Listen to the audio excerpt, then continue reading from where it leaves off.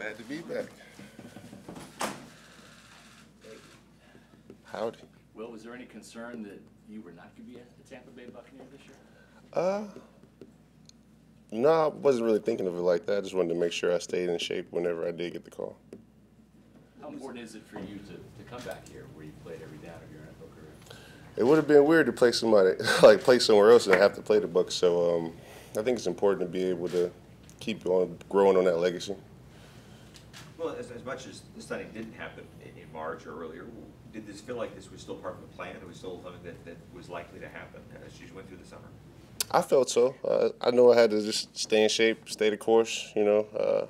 Been here, I know the system. It's just all up to how the pieces fell.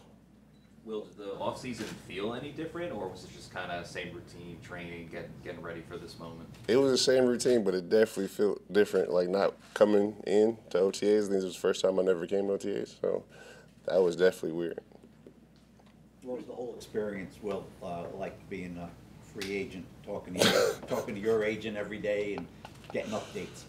Well, the relationship that me and Blake have, I really don't care about those things unless it's like something that's really tangible. So I just try to control my controllables, work out, wake up, be a dad, do all the things that I didn't usually do during that time of year, and stay in the best shape that I could be.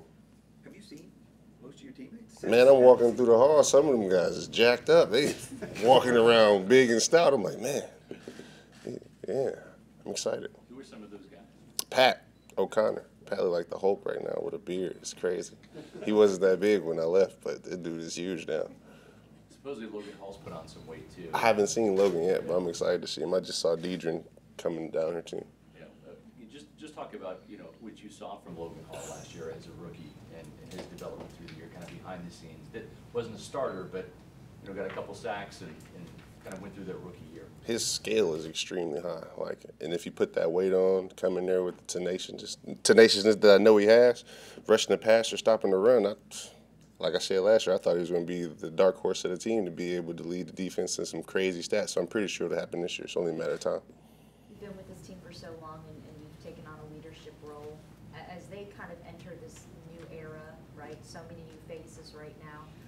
Just how important was it for you to be here to kind of help lead those young guys? I don't know about the importance, but I can say this about the role. Just being able to give what I have, 10 years of experience, teach them, show them what I think my rights and wrongs are, what I think an NFL player should be, and just what a man should be. I think that's a critical thing in the locker room. How much were you paying attention to the off-season moves? I mean, obviously there's a big change at quarterback this year. Yeah, I follow Instagram and Twitter on the Bucs, and I follow most of you guys too, so I was updated, whenever you posted, I saw it. But like I said, that wasn't really in my control. I was trying to make sure I spend a little extra time with the kiddos. Well, this team, you're back, but there's not a lot of guys your age and older back. I think it's 10 of the 13 oldest guys from last year aren't back. How much different is that, knowing that your leadership is maybe needed more on this team? I think, well, I say this. If you take the guys that were here, I learned and grew from those guys as well. And I feel like it's just a domino effect and like to make it to be one organism.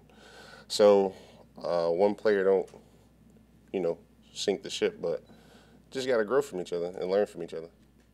Are you expecting to be full go in practice right away, or is there going to be an adjustment period for you because you weren't here during the off season? When the whistle blow, I'm ready to go. So I don't know no other way. You've been talking to Devin White at all? Will, how much are you following those developments over there? I haven't really had a chance to talk to him. Like I said, I was being a dad, but I'm pretty sure this organization is really good with these type of things. I don't have to worry about it at all. You understand the business side of football, right? It is a business. The whole thing is a business. It's just a network. You got to be able to do what you got to do, and he does his job really well. The expectations for this team outside the building from the national media are not great. Right? They figure Tom Brady's gone. The Bucs their ship is going to sink. What is your personal take on this? You look around. There's 9 guys that have been to a Pro Bowl in this building. Plenty of guys still with the Super Bowl ring. What are your expectations for this year? Can you still compete in the NFC and win the South? I don't have a doubt about that. I feel like competition is the thing that's going to drive us. When your back is up against the wall and nobody believes in you, only thing you can do is go up. As long as we fight, have the mindset to win, come in and be champions, we can be champions. Is that Anything something else? you kind of took from last year, right? Like, I know some of the things last year didn't go according to plan, but you guys were fighting at the very end there. In those final games, remember the Arizona game, for instance, just what you guys had to do to clamp down to earn that playoff berth. Is that something that you can kind of take with you, I guess, to kind of help you through this transition? I think that me and everybody else who was here last year got to take that as a learning experience and grow from all of the mistakes or grow from all of the success and take it to this season, this off season, and just keep trying to propel. What can you say about just the journey that Shaq Barrett has been on, and from an injury standpoint, and then of course with his family, the fact that he's here? I mean, what can you say about that?